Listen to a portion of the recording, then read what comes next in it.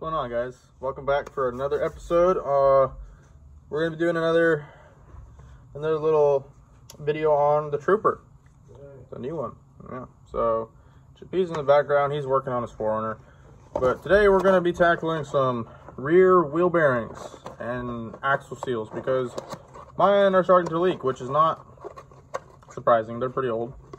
I just ordered these off of Rock Auto. My dad ordered them. But we got the race and then the actual bearing itself. This is a national bearing, part number 511016. You can see that right there. Or right there. I don't know if that's the right way. I think it's gonna have it flipped around, but 51106 is a national bearing. So we're gonna go ahead and crack that sucker open and see exactly what it looks like. It is a sealed bearing. I know that one. So yeah, that's it. That's a big boy. Look at that thing. That's the unit. This is obviously going to go in here in the rear hub. But in order to do that, we must first throw that back in the box real quick. Since it's sealed, I don't have to worry about it getting dirty or nothing. But in order to get that out, first things first is we must remove the parking brake shoes, which are also getting replaced. I know they look good, but they are covered in a very, very thick layer of grease and oil from where the bearing seal has been leaking. As you can see, pretty much all of inside is covered. You can see there where it's been dripping. So I'm going to go ahead and replace these for good measures, and then I'm also going to wash that rear rotor out really well, degrease it, that way it has a proper friction, because I don't know if you can see that, but just rubbing my finger on there, it gets really glazy from the oil that's soaked into that pad. So we're going to bust these out really quick, and after you remove that, I need to disconnect the parking brake and remove it from the backside with, I believe, a 10mm bolt located right in here. And that'll come out. And after I pull that out, it'll be these giant bolts on the backside. There's 4 of them. I'm pretty sure these are 19s. So there's one here, one here, one here, and another one down there. And that's going to allow me to pull out my axle all the way. And then I'll get the bearing, get a bearing puller, pull the bearing out. Once I pull the bearing out, the seal will come out with it as well, I'm pretty sure. And then we gotta press in the new one, press in the new seal, slip the axle back on with the hub assembly and everything, put the parking brake cable back in, and then, you know, parking brake shoes, make sure all that stuff is good, adjust the parking brake, grease up my caliper slide pins, throw the wheel on it, wham bam, thank you ma'am, it's done. But that's the easy part, is saying how it's done. We're gonna get right into it. I hope you guys enjoyed this video. Yeah, if you have any questions about what I'm doing in the process, I'm gonna try and explain it really good this time and document everything. I usually just kind of skip through some things, so we're gonna work on that because I want you guys to see exactly what goes into building these trucks, and specifically what goes into building the Trooper. So let's get started.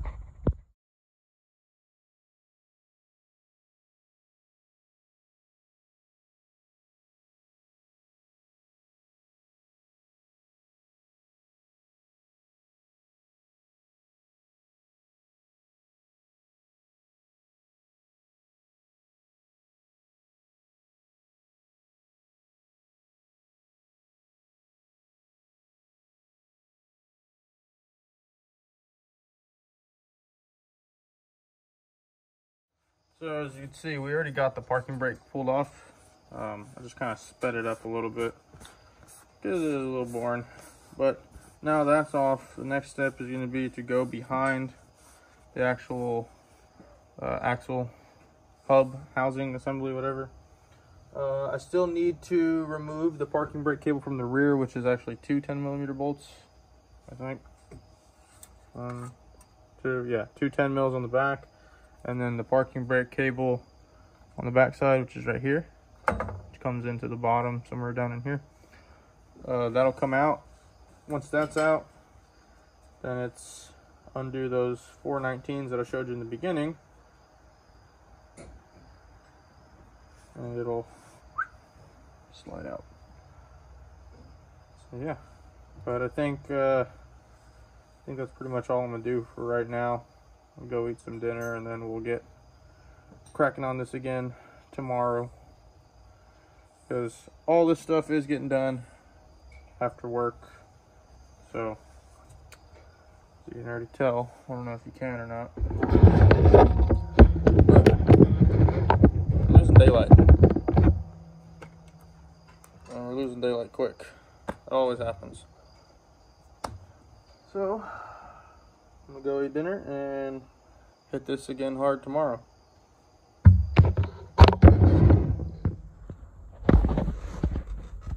Say hi, girl. Say hi.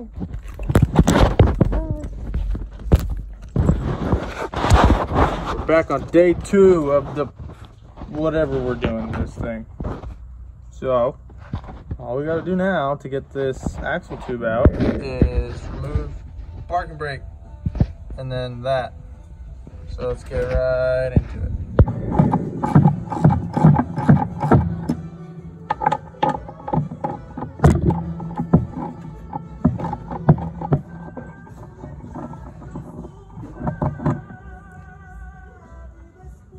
Now that these last 2 bolts are out, this cable should be able to just kind of,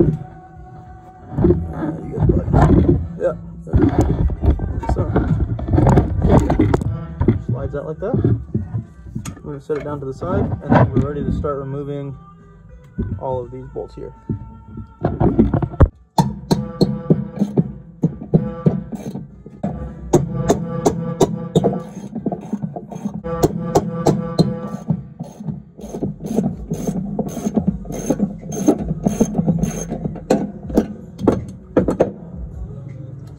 Final 17mm nut. That's 4 of them. Now you get a catch can, place it underneath the axle tube right here, so when it separates from the actual axle tube, the hub assembly, if it leaks any fluid, it'll fall out into the catch can and not all over the floor on my feet.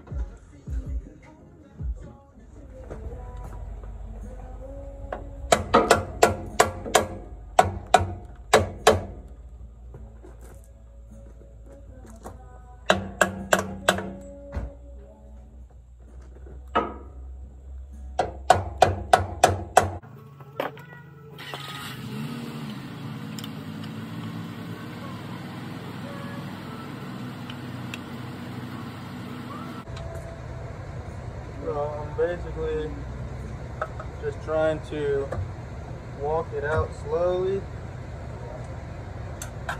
until it reaches that point where it pops free, which it just did right now. And I don't know if you can see the fluid leaking out the bottom of it. It's coming out right there. What I just did. So I took the brass hammer, because I don't want to hit anything too hard, and then you just lightly tap on it until it spreads apart like this. Sometimes you might need to get a pry bar, prying screwdriver, punch hammer, whatever, and actually spread it out more. But right now it's completely free, so we're gonna go ahead and set you guys back up, and then this axle tube and axle shaft and everything, or the hub assembly and axle shaft, will slide out all the way.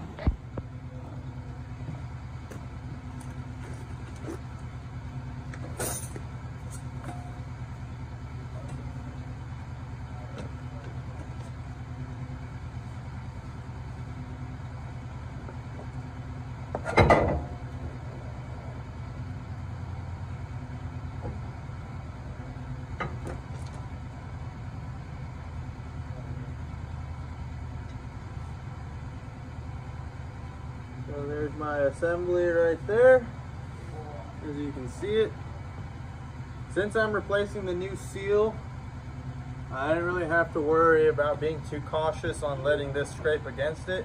But if you ever do this and you don't plan on replacing your seal, which I mean, if you're going to do this, you might as well, be careful not to let the shaft actually fall onto the seal and drag across it, because what that can do is it can either pinch it, tear it, or, you know, cause any other imperfection in it, which will, you know, down the line it'll lead to it leaking eventually.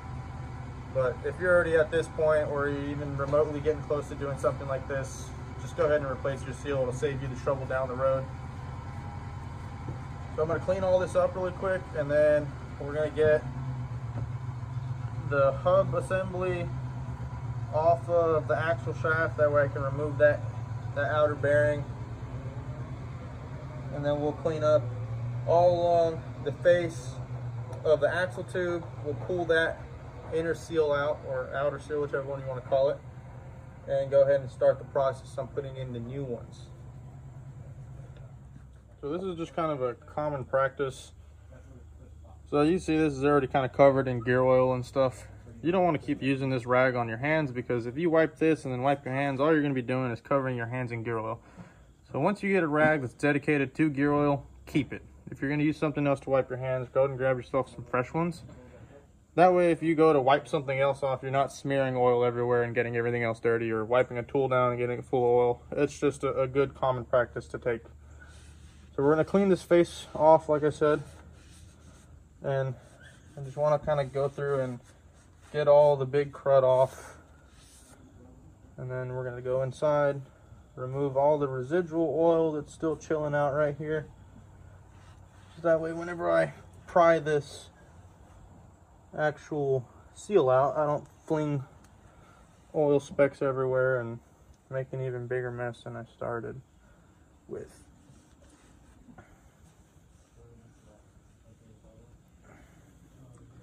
Alright, so that's looking pretty clean. Clean enough to comfortably work on it.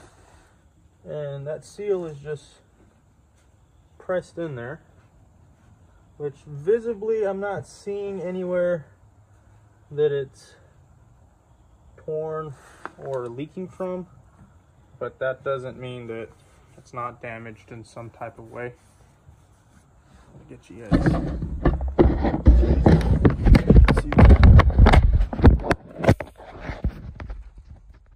The seals in there, and it's wiped down and looks pretty good, but it was leaking. This was all covered with oil, and the outer face you can see down here where it's getting wet, and obviously the rotor is drenched in oil, so that's got to go. We're gonna pry that out really fast and then go ahead and press in the new one, and then we'll work on the bearing.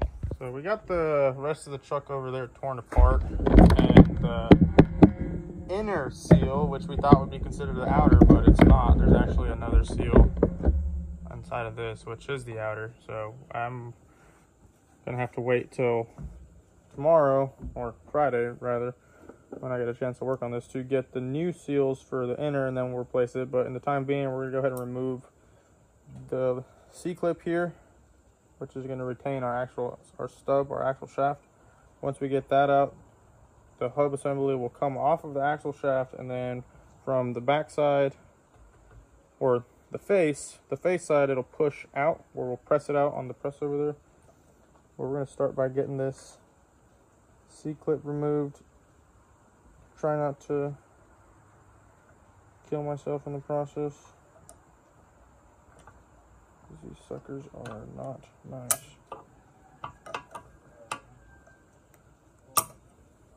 Okay. Let me get a little screwdriver. And what I'm going to do is basically just, now that this side over here is out, I'm going to start to walk it out the rest of the way. Might have to spread it some more still though. While I'm struggling with this, I'd like to say thank you to everybody that subscribed recently. It really means a lot to me.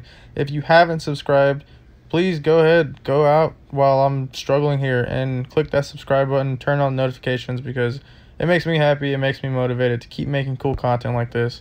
I really hope everybody's enjoy it. And let's just get right back to me struggling. We're going to take our screwdriver here, and while we're spreading it out, which is here and here, with our expansion pliers, we're going to kind of walk it up and see if we can't get it to pop out of its seat.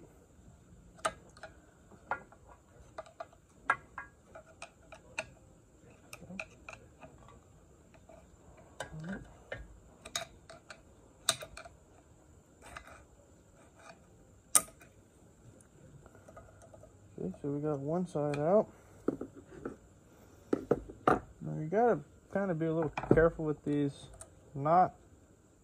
Careful because you don't want it to go blow up in your face, but they're also hardened steel, so you don't want to twist them and crack them, break them apart. They're designed to go like this, not like that. You gotta be a little gentle.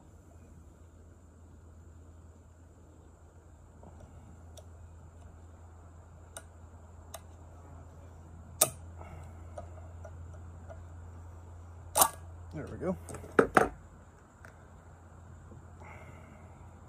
Even once it's out of its seat, it's still hard.